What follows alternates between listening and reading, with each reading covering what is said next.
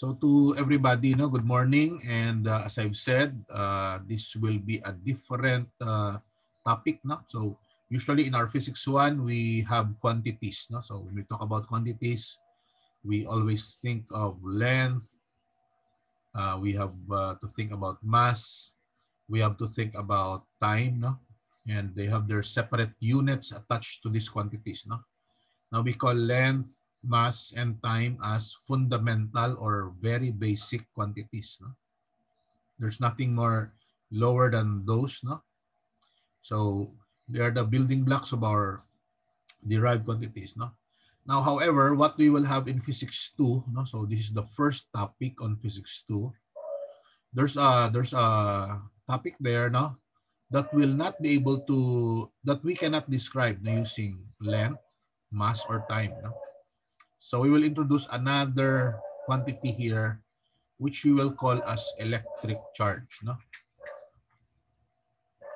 So, okay, so this is the next quantity, no, that we will add, no, to the length, to the mass and time, no, the unit or the quantity called electric charge, and probably, no, the things that are involved with electric charges, which may probably not mentions about electric fields. No? So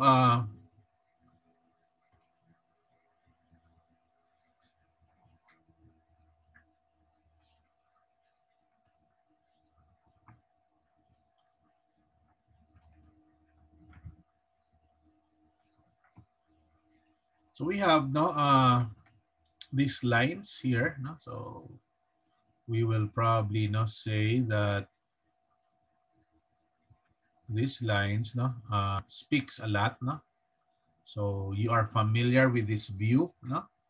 And what do you think goes to your mind when you see this one? Current. So what goes to your mind when you see that one? Electricity. So electricity, no? We think of wirings, and in the Philippines, we don't only see those power lines, no, or those towers, no, but even underneath that may mga balay-balay. No? There are houses below these structures. No? And that's not kind of surprising, no, if it's in the setting in the Philippines. No?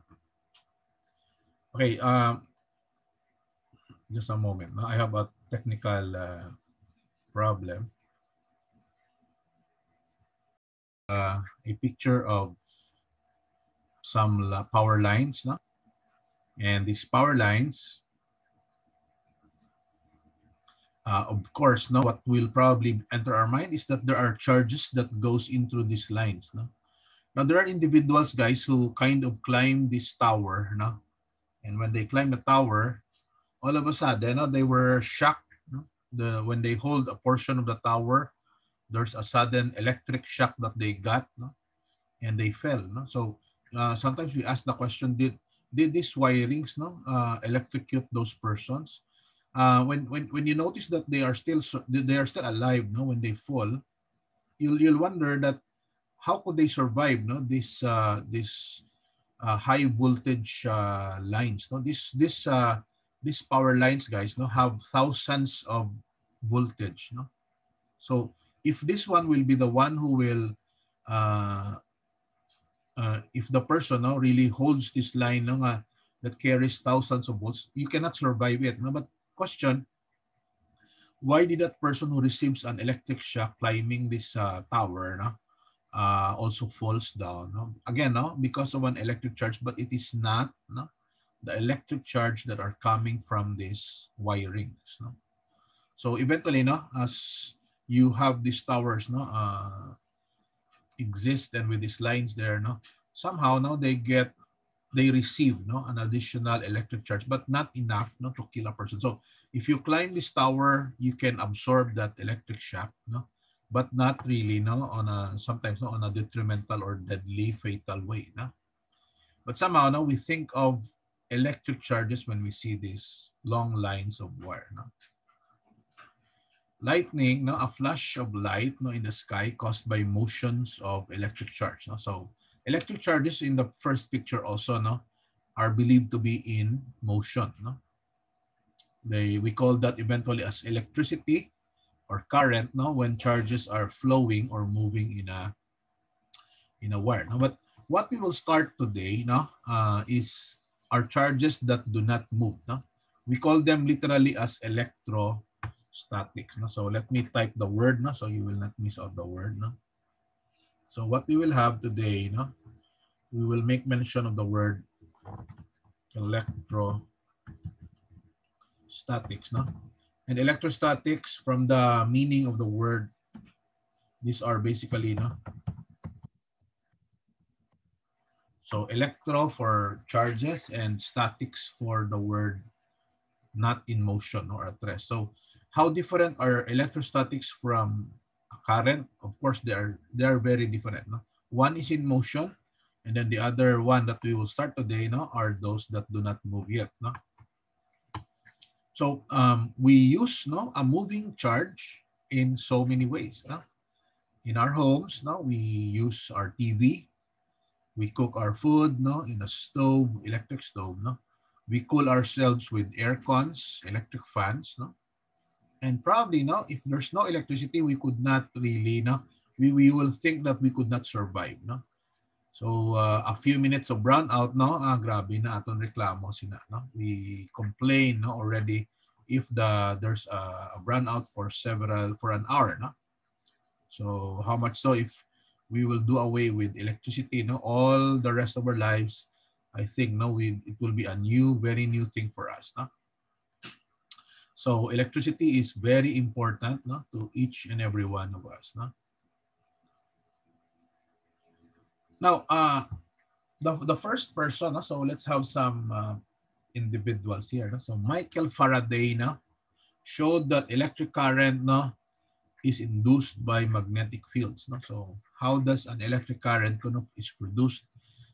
Michael Faraday, no, thought about, no, a magnetic field. So somehow there's a relationship with magnets and with electric current, no, or electricity. No? There's even a word that they call as electromagnet, no? Electromagnetism. No? So this word electromagnetism allows us to think, no, that electricity and magnetism are somehow related to each other. And the very first person who showed that electricity can be created, the word for induce is created, is through the presence of magnetic fields. No? Now, some history now and concepts of electricity or electrostatics. No? So the Greeks are the very no, curious individuals. No? In the ancient days, no, ancient time, so the Greeks, no, play a lot of role, no, in all this. No? And to make mention, it was Thales of Miletus, no, who probably, no, do some experimentation. No? So he's a very curious individual. He discovered these electric charges. No? Now, I think one of the things that Thales of Miletus, no, did was he has this thing called an amber. No? The way I understand an amber, no, aside from described as being a fossilized material, no, sometimes when you dry up, no, a certain sap, no, a certain portion of a sap pala ang inang tagok sa kahoy, no. I think when you dry that up, no, you will also get a material that is very similar to plastic, no. Try to cut, no, a portion of the trunk of a mango tree. You'll notice that magwa ng iya nga tagok da, no, ang sap, no. And when it dries up, no, you'll see that it looks like something like brown in color, no. And it appears, no, shiny and something like that, no. And one way they describe a number is also like that, no? A dried sap, no? But also, no, others would describe it as a fossilized material already, no. So over a very, very long period of time, no, nga dry up na siya. No? Now, what did Thales of Miletus do with this fossilized amber, no? That resembles our present-day plastic? No?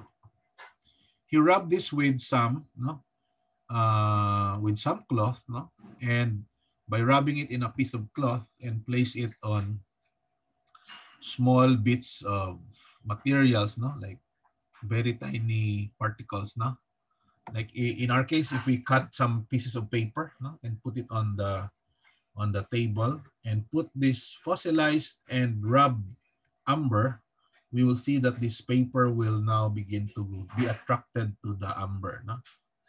So again, no, an amber in the Greek, no, they call it as electron. No? So ang manang ilang words ang amber in this is a Greek word, no? Greek word for amber, no? And so that's the observation of Thales. No? So that's way back 600 BC. No? So just imagine a time like that, no? Very ancient time, but there are individuals that are really, no, into discovery and research. No? Now, another individual, no, William Gilbert, no, and I think the word Gilbert, no, is also used as a unit, no, either in magnetism or related to electricity. No? So he's a 15th century English scientist. No? He studied the properties of lodestone. No? So lodestone, guys, no, are natural or stone versions of magnets. No? So lodestone, no? It's a naturally occurring magnet, maybe in a form of a rock, no, or a stone. No? Now, he studied systematically static electricity as well. No? He reported his findings in his 1600, no, in 1600, no, in his book De Magneto. No? So most of his discussion probably is on magnetism. No? Introduced the word, no, electric to designate the materials behaving like amber, no, a material called electron in the Greeks. But in some texts, no, this spelling of this word electron in the Greeks is spelled letter K, no, instead of C. No?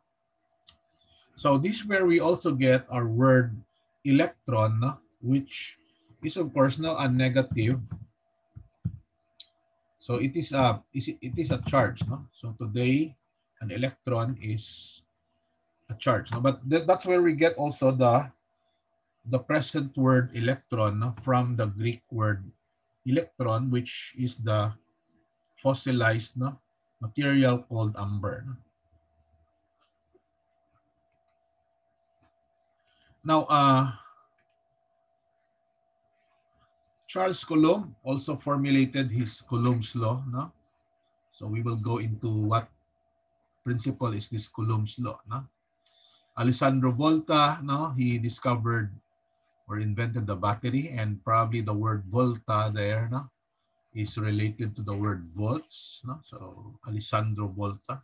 Oersted, Ampere, no? The Oersted discovered current, no, which deflects magnetic compass. And Ampere, on the other hand, no, discovered that current causes magnetic fields. So from what I've been talking about, no, the word electromagnetism, no, is a word that relates electricity with magnetism. No? And the works of Oersted and Ampere, no, showed how interrelated are the two concepts. No? We thought for a while that when you have a magnet, it's a separate thing from electricity. No? But actually, no, there's a topic in physics that is called electromag or electromagnetism, no? To show the relationship of the two. No? Now, the word Ohm, or George Simon Ohm, no, for that case, he thought of, no, or discovered electrical conduction. Henry, no, also, no, discovered about motor effect, no, of electric current. So when there's an electric current, somehow there's a force that is created, and eventually this force can create a spinning motion or a rotating motion. No? So if you put a shaft through a device that is acted on by a force, then you'll notice that there will be a spinning motion. And eventually, no, they came about with the idea of creating electric motors. No? Faraday discovered current, no? And we already mentioned this. No? So Michael Faraday, no? Current induced by magnetic fields. No? Now, other individuals that have very famous applications also, which will come out, no, in our later topic pa, no? So maybe towards the end, no? I think chapter 8, no? 7, chapter 8, we will be having, no, this electromagnetic waves, no, which we will mention again, no, James Maxwell, no. So Maxwell is a very, very important guy. He may not be famous like Einstein, but he is very, very intelligent, no. So Maxwell's equation eventually came about, no, as a creation of electromagnetism. So Hertz, on the other hand, no, also studied EM waves. No? So electromagnetic waves are sometimes or famously called as EM waves. No?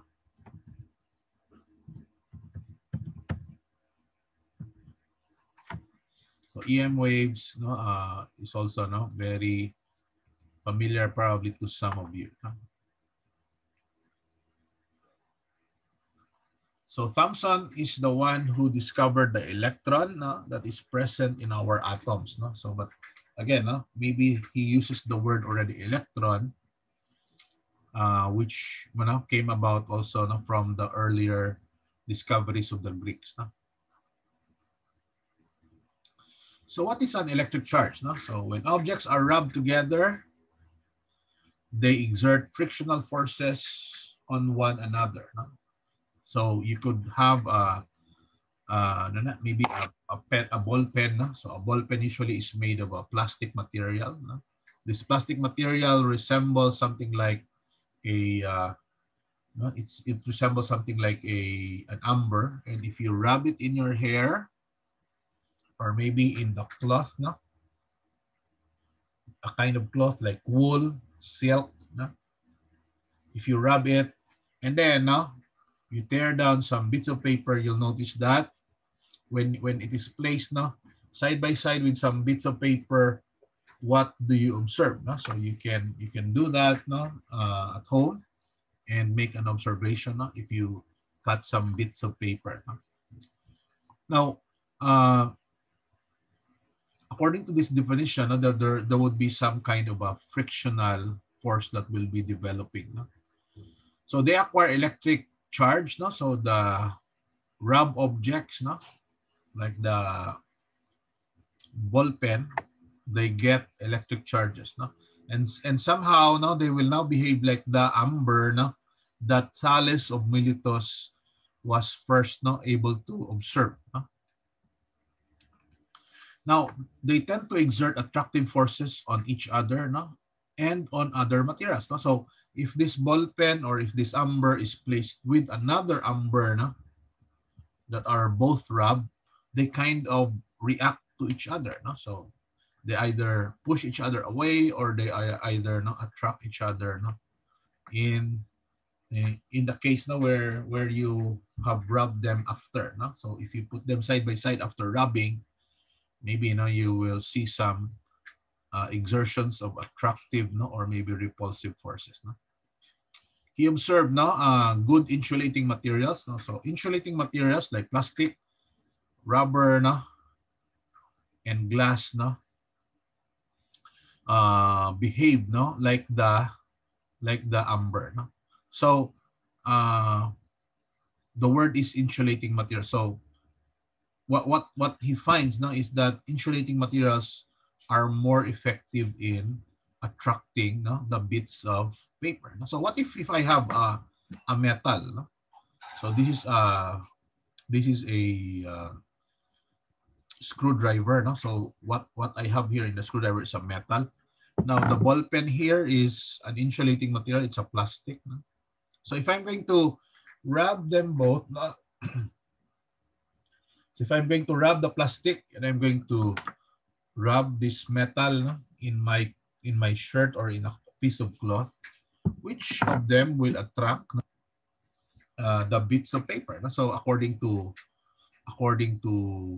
the observation, no, made by, no, our scientists, no. So they discovered that uh, the best materials are, no, those that are insulating materials, no. So they attract, no. So here's a picture of an electric charge, guys, no. So here's a cloth and here's an uncharged plastic rod, no. So plastic material rubbed to a cloth, no. So at the very start, no, when you did not rub them yet, no, amo pa ning ila initial state, no.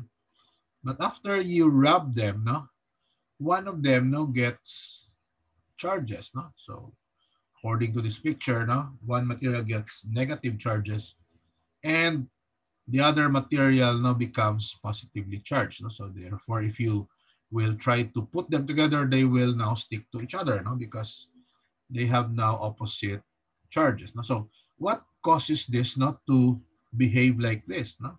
So uncharged materials and eventually, no, after rubbing, they become like this, no. So what causes that phenomenon, no? So what makes them appear in this way, no? So that's one thing that we should think about, no? How did the charges now, no, goes to this cloth, and how did these positive charges, no, also now became part of this plastic, no? So when initially they don't have those charges, no, but something in the rubbing process, no, created them like this, no. So electric charge is a property that causes matter to experience, no, a force when placed in an electromagnetic field, no. So we know that there are two types of electric charges, those that are positive charges and negative charges, no.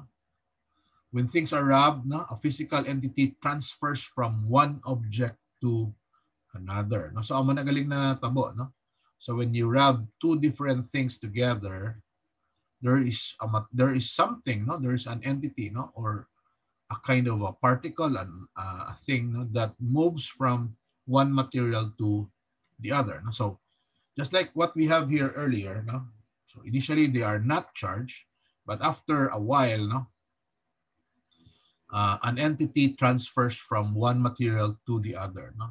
So after you rub them, no, because of the transfer of that entity, then they either become positively charged or negatively charged, no?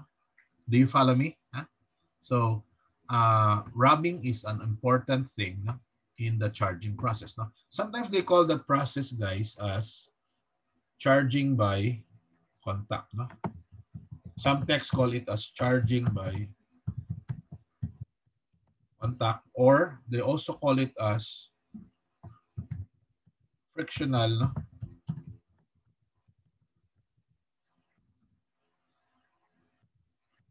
They call it also frictional electricity, no? Because something in the friction or in rubbing, no, that creates the final state of the material that they either become, no, positive or negatively charged, no? So what do you need to create that? Maybe again, no, you need an insulating material and a cloth, no, like wool or silk, no, or maybe fur, no. So ang fur, guys, F-U-R, no. So our cloth can either be, no, could have wool, could have a fur, no. Ang fur balahibos, ang sapat bala, no, or silk.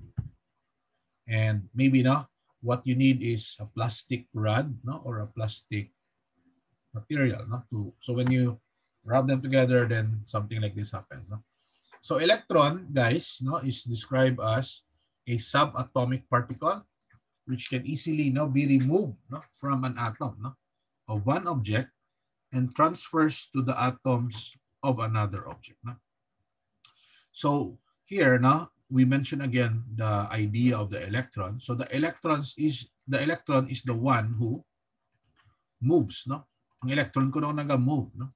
So maybe from one material, the electron is the one that transfers, no. Siya kuno ang subatomic particle that is easily, no, transferred from one material to the other. The question is, why is it that protons, no, do not move, no? If electrons are the ones that easily transfers, What about the proton? No? So the proton is also a charge. No? It's a kind of a charge. No? But the question is, do protons also transfer? No? Can a proton, no, which is a positive charge, no, can it also transfer? No? So that's a question. No? So we again, no, we mentioned about the electron, and the electron no, is the one, no, that transfers from one material to another. No? Do you have a question, guys?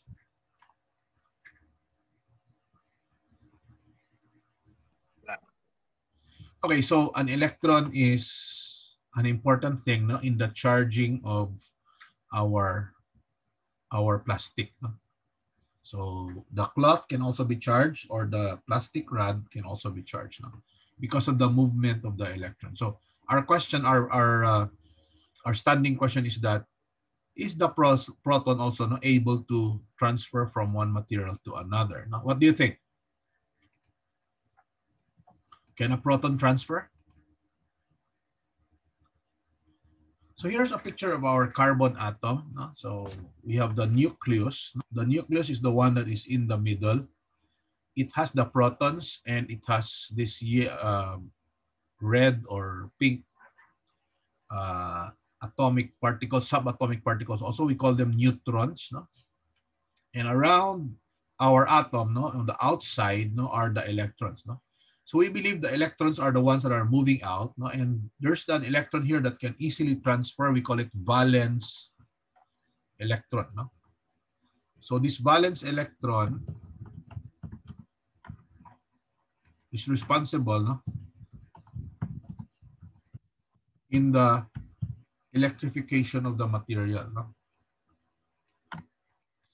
So why is the proton not able to go out, no, or to transfer? Because it is held intact now in our nucleus. No? So the nucleus holds the proton. So the proton is not immediately, no, cannot immediately, no, run away. No? So if you want to remove a proton, guys, no, then you really have to bombard the nucleus with some other rays, no, para nga magbuwa na ang electron. But on its own, no, it does not readily run away. No? So it's only possible that the electrons, no, electrons that are moving out, no, moving around, that are easily dislodged, or they run away. No? So from the structure of an atom. No?